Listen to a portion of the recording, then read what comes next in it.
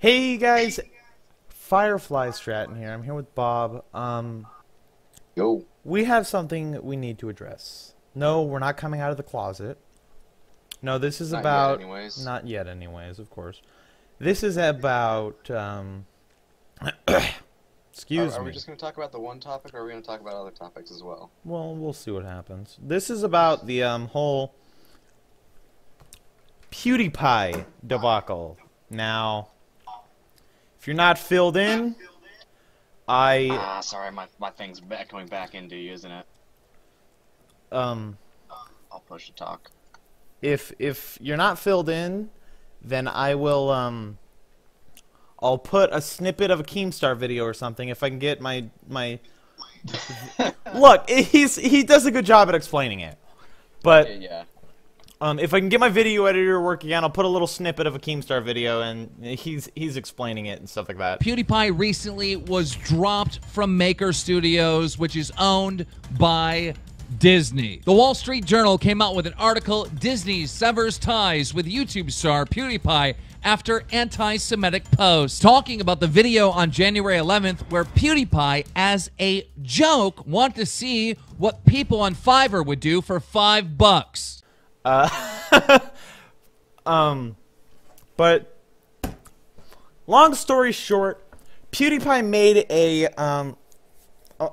video where he went onto the website called Fiverr, and what Fiverr does is what Fiverr's for. And they do shit for yeah, you. basically you can pay someone $5 and they'll do something for you. And one of the things he wanted people to do, let me mute my phone here, is I should do that as well because I am not smart. he wanted two people, or well, just one person, to hold up a sign that said "Death to all Jews." And so, Fortunately, we're not in a network, so yeah, we won't get sued. yeah, exactly. We won't. Yes, that. But Or, give us $5. give us $5. You know, $5 is $5. No, seriously though. Yes, And yeah. so this is a problem, right? This is a very big problem, and Bob and I both can see Disney, who is the owner of, or who they purchased PewDiePie or Felix's studio, his multi-channel network, I think it is. And I honestly have no. Well, because I think he still owns it, but just he collaborates with Disney or something like that. well, no, Disney owns it. Oh wow. And that's why there was so much talk about Disney. And since Disney owns it, and since they have to hold I mean, when you think of Disney, you think of a child-friendly Pocahontas. Not really Pocahontas. The story of Pocahontas was horrible. Except when you look down to the details, it ruins your childhood. Yeah, exactly. But that's for later on in your life. And they're also a business, and I can see it from both sides. I can see it from Disney's business side, but I can also see it from YouTube's community side, where, oh, it was just in good fun, it was satire, blah, blah, blah. I can see that part, and I get jokes like that. I'm not offended by jokes like that, but... Can I? Yeah, sure. So, yeah, no doubt, he did that up as a joke, but he set it up completely wrong. He fucked up the joke. Basically, anyone looking from the outside wouldn't have understood it, and that's where I see the news point of view and Disney's, and like, because they didn't, because Felix, it's a bit of his fault on his part for failing to set up the joke, but it's kind of a bit of the news fault for blowing it out of proportion. Yeah, it was out of context. They've been doing a lot of that. Yeah, it was out of context, and that's where the media is wrong, and that's why people are so mad about it, you know. And what's even worse, I know it sounds ridiculous, but J.K. Rowling, yes, you heard it right, the author of the Harry Potter books, has gotten herself into this whole mess of a situation, calling PewDiePie fascist, calling him anti-Semite, calling him... I think she's gone on to say things like I don't remember everything, but she just spouts off a whole bunch of false BS. And I mean, there was someone who made a roast, right? She was spouting off false rumors, and the guy's like, "Hey, you're pretty good at making stories. You should be an author." It's a bit of a burn.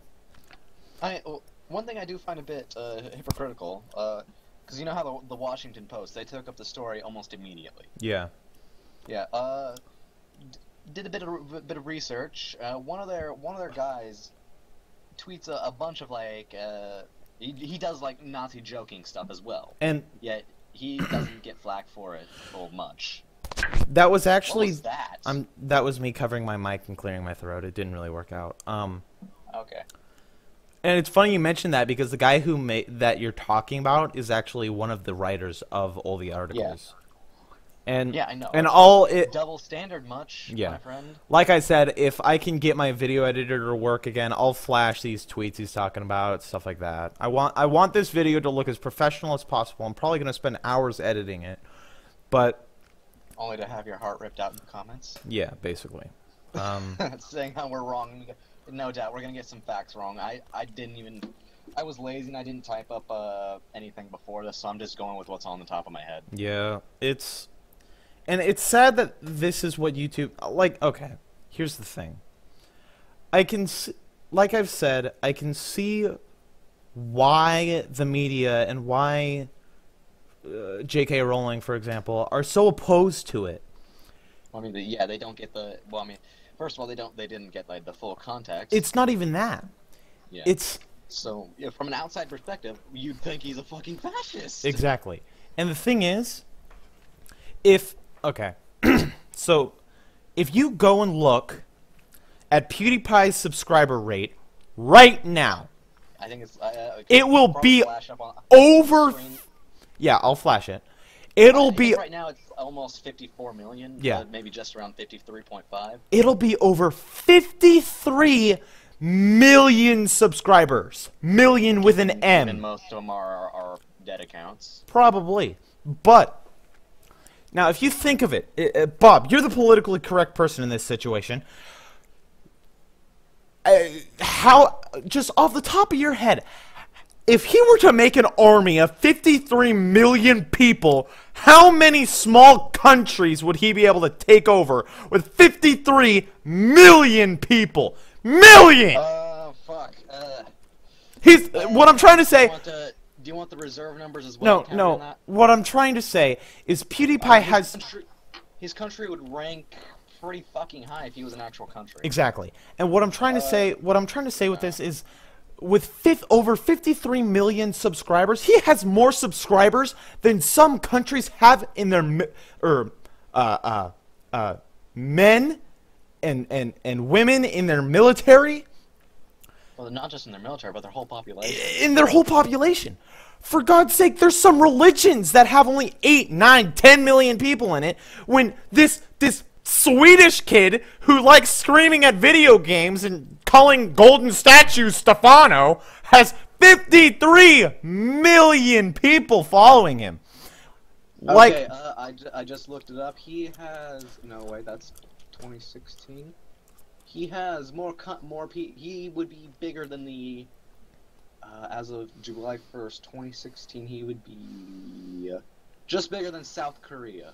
Just bigger than South Korea. And they're pretty fucking big. Like the 27th largest. And the reason I'm spouting off all these numbers is not because I'm jealous of him or not because I envy him. Jealousy. Not because I envy him or any of this. It's because he has so much influence in the world and so much influence in everything that goes on in his community. And when it comes to a situation like this, people from the outside, as Bob was talking, could think, oh, this anti-Semite, whatever the correct word is, anti-Semi-fascist has 53 million people he's trying to convert to fascism and Nazism, which are completely two different things, might I add. Hitler was actually against fascism. He hated it. You might get some flack in the comments from that. Well, you know. Along with It's common to communism. describe him as fascist because the similarities are parallel. Yeah, I know, but it's just the reason I wanted to talk about this today is because of the irrational articles and the just over-the-top things that people have been talking about him. And sure, I'm some measly kid with over 40 or like at 40 subscribers sitting on the internet with his buddy praying to God that I don't fail a test tomorrow or something. That's just... Then I'm some dumbass who sleeps through science class and aces the test. Yeah, exactly. And that's why me and Bob have such a unique friendship, you know. But yeah, nerd. it's when... Okay, so when I was first... I've been following the story the entire time. When I first heard about it, and or all the way through. And some people, for Keemstar, for example, is ridiculing and just like, oh, that was bad, wagging his finger to people like Jacksepticeye. And Well, I mean, I get like why Jacksepticeye kind of distanced himself from PewDiePie, because that considering like the media fucking backlash, like I would do the fucking same if I was in his shoes. I would be backing the fuck off. Here's the thing. I agree with you. I agree with you 110%. But the reason Keemstar is so ticked off about this, and people like Keemstar and of Keemstar's caliber, the reason they're so mad at it is because Jacksepticeye would not be Jacksepticeye without PewDiePie. Jacksepticeye would be a green-haired Irish kid who screams top of the morning to you laddies every day to 30 subscribers rather than, what is it, 9, 10, 11 million now? And I'm sorry, but alliances have to change. Exactly. Nothing is set in stone. Exactly. I mean, do you think fucking America... well, I mean, they still have allegiance to France, but France, they aren't... I don't think they're America's top ally anymore. During the revolution they used to be, but times change. Yeah. And... Fuck, I don't even know who America's top ally is. I know it's the European guys as a whole, but not France itself. The point is France used to be our biggest friend. Now they're in a group. They're still one of our friends, no doubt. But well, the times have changed, and we have different allies to think of that. Yeah, and it's just, I don't know. I was gonna say if I do too many political analogies, but this lines up with a lot. I was gonna say something, but I forgot. That's right. So, here's the thing.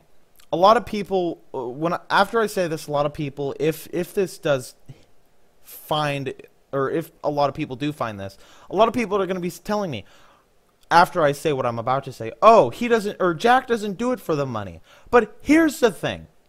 Now, I go on to say what I was talking about. Here's the thing. The reason Jack said, oh, hey, what he did is idiotic and not smart and all that, and I can quote him if you'd like, is because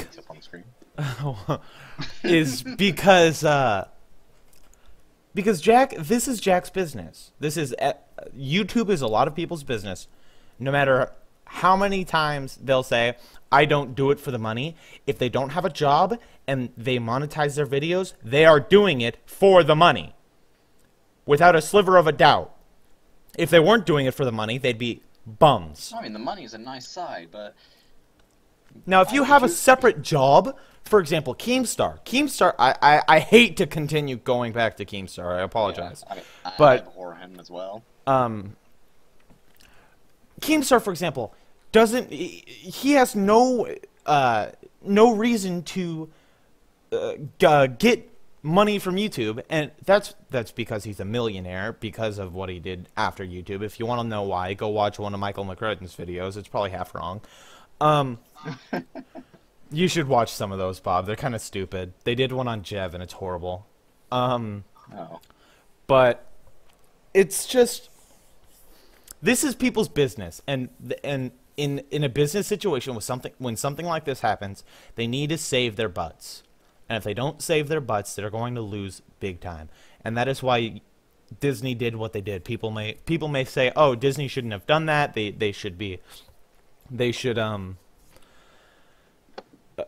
grow to what's okay nowadays." And a lot of people will say getting two people to pose with a sign that says "Death to all Jews" for $5, sure, that could be bad according to today's society.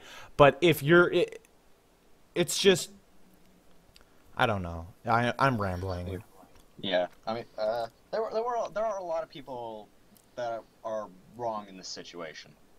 I mean, I don't remember what video specifically it is, but a comedian, he structured a joke about rape, and well, a lot of people, though admittedly it was about rape, he structured the joke so people really couldn't take it out of context. So I can see why PewDiePie is at fault here, but also a lot of other people are at fault as well, and just the shitstorm came in. Yeah, it's just, it sucks, and it's reasons like this that is why I've told you multiple times that if I ever do start back trying to be serious with stuff like this, because YouTube at the moment is just a hobby for me. I have more important things to attend to, such as work, such as school, such as graduating, for example. Yeah, I mean, like gaming's my fucking hobby, and like, fuck, I stick a recorder on, I have fun. If the game just lags out and I can't play it, fuck the recorder. I'll play the game without the recorder. Exactly. But that's why I've told you multiple times, if I do come back, I'm going to do streaming, and I'll just post, live stream highlights, like someone like Gold Glove or Soda Poppin does, But I mean, plus it helps me. It does help me a bit with my communication skills, which I do like that about the YouTube. Yeah, but it's just YouTube in general right now is just going down the crapper. We're having a civil war because there's 53 million people who's on one guy's side, and the rest of us are maybe not. But the first YouTube war has begun. Yeah. Bob, would you like to conclude with anything? Not much. Is that, but that, just that Felix should, if using hindsight, my 2020 hindsight, PewDiePie should have structured the joke a lot better. But as a comedian, he should have known how to make a joke. Yeah, and he's gotten himself. That's where I give him a bit of flack for that, but I also defend him in saying, well, I mean, he does do it for the comedy. So, comedy, you're not gonna resonate with everyone, and this is one joke. Even though it was a bad joke, it did not resonate well, and not everyone can tell a joke and it'll resonate. Hell, I tell jokes at our table that don't resonate well. Yeah.